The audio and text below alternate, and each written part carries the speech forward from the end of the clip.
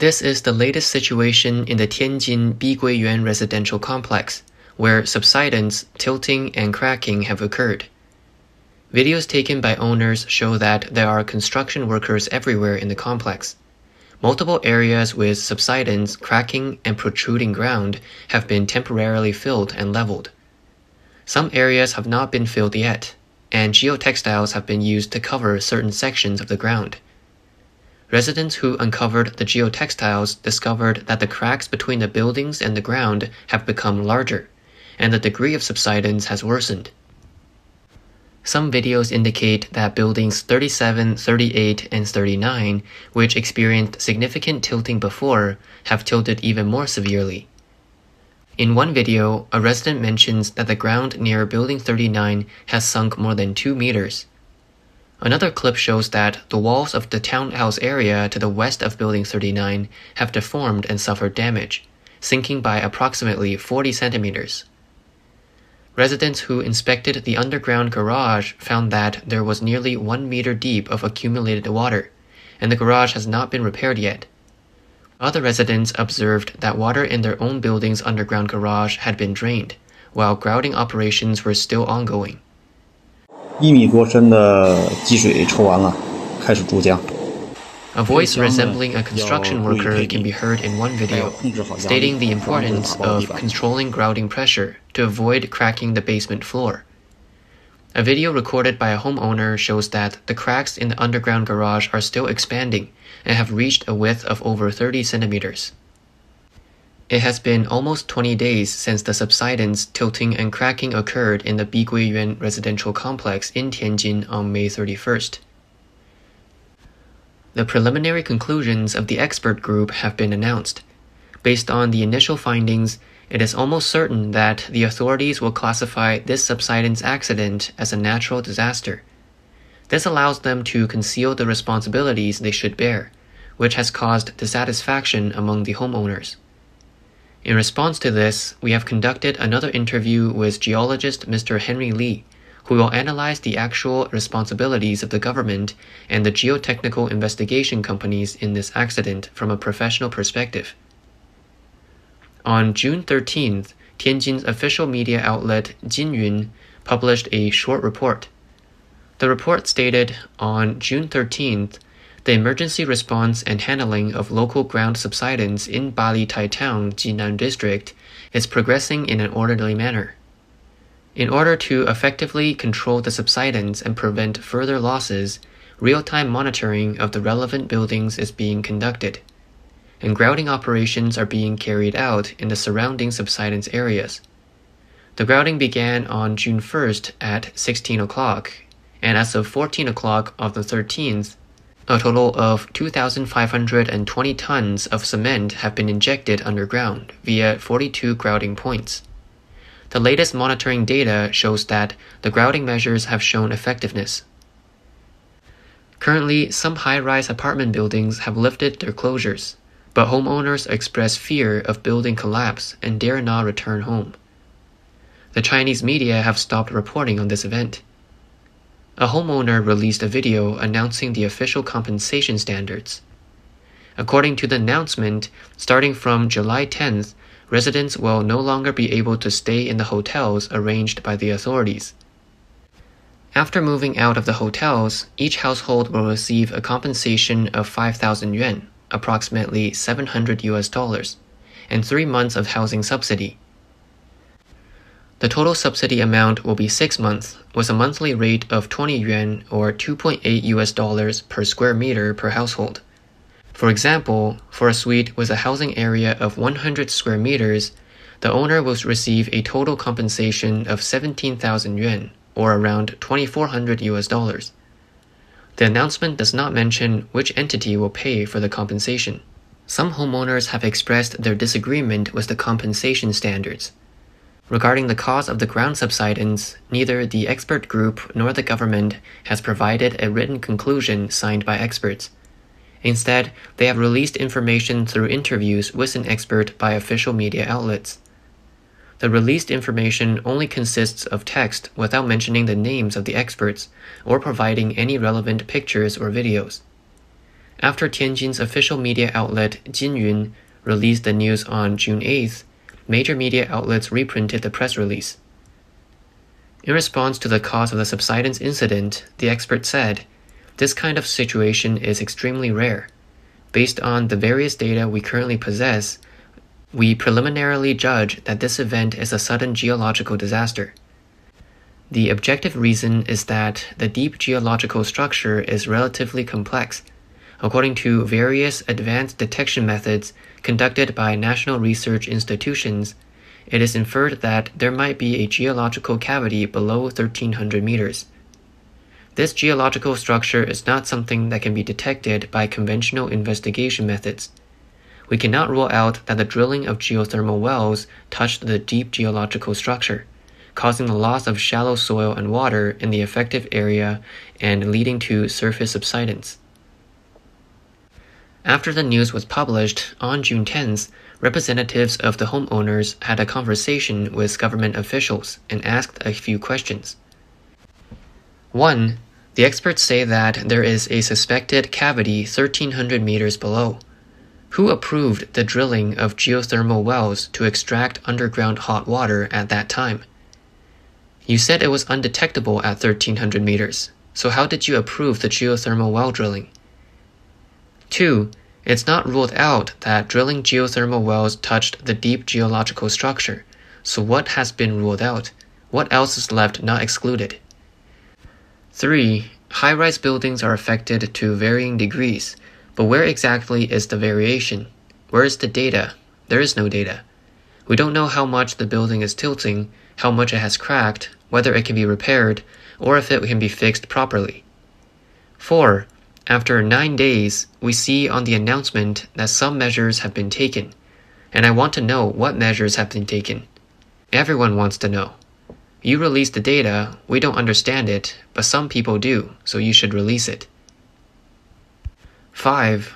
As for the cause of the accident, the authorities' response is that they don't know. The responsible party has yet to be determined, how the homeowners are to be relocated remains uncertain, the test data is unknown, the remedial measures are undefined, and the timeline for resolution is unclear. What do they know at present? It seems like they only have information about the homeowners' addresses, family member details, identity card numbers, and which hotels they're residing in. Our privacy has been investigated at least 5 to 6 times. I've received 5 to 6 inquiry calls. It's not just 1 or 2 of us who have been invited for a cup of tea by the police, and I suspect my turn is coming soon. Aren't the authorities supposed to serve the people wholeheartedly? The officials present in the video can be seen not responding to the homeowners' questions. Regarding the preliminary conclusion announced by the official media, Henry mentioned that he has been unable to access technical data related to the subsidence site, nor could he find relevant geotechnical investigation, design, and construction documentation for the residential complex. So he can only analyze the situation based on publicly released information and limited data. His preliminary judgment suggests that this subsidence accident should be classified as a liability accident. According to the Specification for Geological Survey in Urban and Rural Planning issued by the Ministry of Housing and Urban-Rural Development of China, the local government must conduct a geotechnical investigation for urban and rural planning before planning the construction of a residential complex. The investigation evaluates the suitability of the site for engineering construction. If there are adverse geological effects or geological hazards affecting the site's stability, necessary special investigations should be conducted, and suggestions for prevention and control measures should be proposed. In other words, the government should have conducted a geotechnical investigation for urban and rural planning and obtained the results before approving the construction plan for this residential complex. Additionally, the regulations require the archiving of geotechnical investigation reports. Furthermore, the regulations stipulate that for ground subsidence areas, existing data should be collected, analyzed, and organized, and if necessary, drilling verification should be conducted. The investigation should cover the range of subsidence, the structure and thickness of the quaternary strata, groundwater levels and their dynamic changes, groundwater extraction, analysis of the causes of subsidence, and prediction of its development trends. Regarding karst, the distribution, development characteristics, and hazards should be investigated. The geological environmental conditions and groundwater dynamic conditions should be examined to assess their stability. Before the construction of the Biguiyuan residential complex, according to national specifications such as the Code for Investigation of Geotechnical Engineering, at least 2 rounds of geotechnical investigations should be conducted, specifically studying adverse geological conditions such as subsidence and karst. According to the Tianjin Geological Disaster Prevention and Control Plan, the Biguiyuan residential complex area is located in a CF7 zone, which is a secondary key area for the prevention and control of ground subsidence and ground fissure geological hazards. The prevention and control measures include strict control of groundwater overexploitation, promoting water source conversion, and strengthening the construction and protection of groundwater and ground subsidence monitoring facilities. Based on statistical data from 2019, the annual subsidence at the location of the Biguiyuan residential area is approximately 20 to 30 millimeters. Henry speculates that in several rounds of technical investigations, no problems with karst formations were identified. If these subsidence and deep cavities were truly discovered, it is highly likely that the construction of high-rise residential buildings would not have been planned here.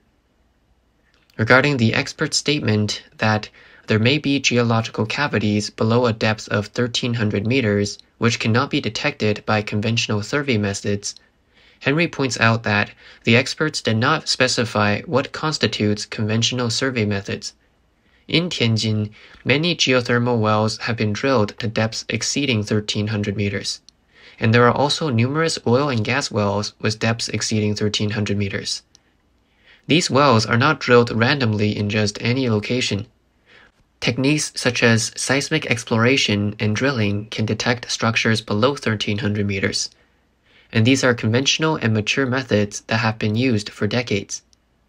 The Biguiyuan residential area is located in the J52 geothermal block, and the government should have conducted explorations and assessments before auctioning off this geothermal block. They have also explored the geothermal reservoir of the Wumishan Formation, which is buried at a depth greater than 1,300 meters. The experts stated that it is not ruled out that the drilling of geothermal wells may have encountered deep geological structures, resulting in shallow soil erosion and surface subsidence in the affected area. Henry explains that when drilling geothermal wells, at least 2 sets of casings are typically used. The first casing, extending from the surface to the fresh bedrock, separates the sand and clay layers within the loose layer, which is approximately 400 meters thick at that location. The second casing is usually installed above the water intake section. According to the auction notice for the J52 geothermal block, the geothermal well across the street is designed to extract hot water from the deep Wumishan Formation. Therefore, the second casing should be installed above the top of this formation, which is estimated to be a depth greater than 1,600 meters. The drilling rig collapsed on May 31st, and local residents reported that the drilling operation had been ongoing for 2 weeks. Based on the progress of the drilling, it is unlikely that they had reached a depth of 1,600 meters. Even if the drilling did encounter a cavity, it is unlikely that a large amount of shallow soil and water could suddenly enter the cavity. Firstly, the casing in the loose layer acts as a barrier.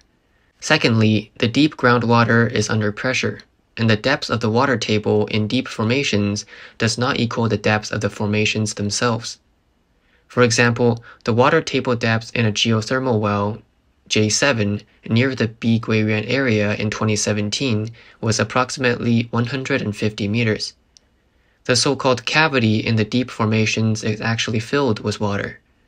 If shallow soil and water were to enter, the deep water would need to be displaced, which cannot happen in a short period. Thirdly, after subsidence occurs, the overlying layers above the cavity will sink, and the wellbore, with a diameter of just over 30 centimeters, would be closed off by the geological formation, preventing significant soil and water entering the deep cavity. The ground near buildings 37, 38, and 39, adjacent to the geothermal well site, has subsided by over 2 meters. How much soil and water loss would be required to achieve this? Even assuming that the borehole was not closed off by compression, it would take a significant amount of time for such a large volume of material to flow through a borehole with a diameter of just over 30 centimeters. The statement, "it is not ruled out," implies that it may or may not be related to the drilling of geothermal wells. The experts may have other considerations and reasons for not mentioning other factors. Henry believes that even without drilling geothermal wells, subsidence could still occur if the conditions for it were present. At the time of the subsidence accident, the geothermal wells had not yet commenced significant water yield production. Henry points out that from a tectonic perspective, the Biguiyuan residential area is located within the Baitangkou Depression, not far from the intersection of the Cangdong Fault and the Haihe River Fault, with other regional fault structures in its vicinity. For geotechnical investigation companies, the first thing they should have investigated is whether karst development exists in the Ordovician limestone and underlying layers. However, after at least 3 rounds of technical investigations, no karst features were found. The Tianjin government first approved the construction of a residential area in this subsidence zone and later approved the drilling of geothermal wells for underwater extraction. Moreover, the local government was aware that groundwater extraction would lead to subsidence. This decision-making process is truly difficult to understand. In summary, Henry concludes that by categorizing the subsidence incident as a sudden geological disaster, the responsibility of the government, geotechnical investigation companies, and other involved parties is conveniently obscured. Geological disasters are considered natural disasters, so the government is essentially telling the homeowners through the experts that the government, Biguiyuan, geotechnical investigation companies, construction companies, and supervisory companies bear no responsibility. The occurrence of this subsidence accident is attributed to the homeowner's bad luck. According to our research on insurance coverage for Biguiyuan homeowners, we have found relevant information. The Ping An Home Property Insurance Terms and Conditions of Ping An Property Insurance states that its insurance liability includes losses caused by sudden subsidence of the ground due to natural disasters. If homeowners have purchased Ping An Property Insurance, they may be eligible for compensation for the losses caused by sudden subsidence of the ground due to natural disasters. However, the preliminary conclusion given by experts for the ground subsidence in Tianjin Biguiyuan residential complex is that it is a sudden geological disaster, and it is not ruled out that the drilling of geothermal wells has encountered deep geological structures, resulting in shallow soil and water loss and ground subsidence. This is clearly not entirely consistent with the provision in the Ping An insurance terms. The China People's Property Insurance Company additional coverage for property damage caused by debris flow, rockfall, sudden landslide, and sudden ground subsidence insurance terms and conditions states that this insurance covers losses to insured property caused by sudden ground subsidence. Furthermore, the terms provide an explanation for ground subsidence. Ground subsidence refers to the sudden collapse of the Earth's crust due to natural vibrations or the contraction of geological layers, or the sudden collapse of the ground due to erosion caused by tides, rivers, heavy rain, or the presence of cavities or mines underneath the construction site. However, ground subsidence does not include the sinking, cracking, or collapse of building foundations caused by unstable foundations or failure to meet construction requirements. Please note that the specific coverage and claims process may vary depending on the terms and conditions of individual insurance policies and the assessment of the insurance company. It is recommended for homeowners to review their insurance policies and consult with their insurance providers for accurate and detailed information regarding the coverage for the ground subsidence incident in Biguiyuan. This indicates that an analysis is required for the specific circumstances regarding the ground subsidence in Tianjin, including the possibility of geological cavities below 1,300 meters, and the potential involvement of geothermal drilling in deep geological structures. It is important to note that the insurance coverage and its applicability may vary depending on the specific terms and conditions of the policy, and additional coverage may require separate premium payments. Regarding the classification of the Biguiyuan subsidence incident as a natural disaster, the responsibility of the local government is to provide natural disaster relief to the affected individuals. We were unable to find information on the compensation standards for disaster relief in the Jinnan district of Tianjin.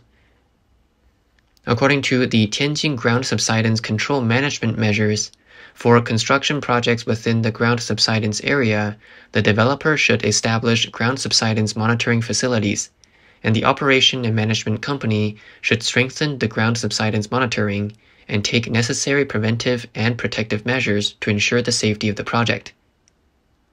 The measures specify 5 situations, including super high-rise buildings exceeding 80 meters in height, but the high-rise residential building in Biguiyuan is 26 stories tall, which is just below 80 meters. This may not be coincidental. Indeed, it is important to question whether the Biguiyuan homeowners are being denied their rightful compensation due to mere lack of luck, or if there are deeper reasons worth contemplating. The allocation of responsibility should be thoroughly examined and addressed. It is crucial to ensure transparency, fairness, and accountability in such situations, to protect the rights and interests of the affected homeowners.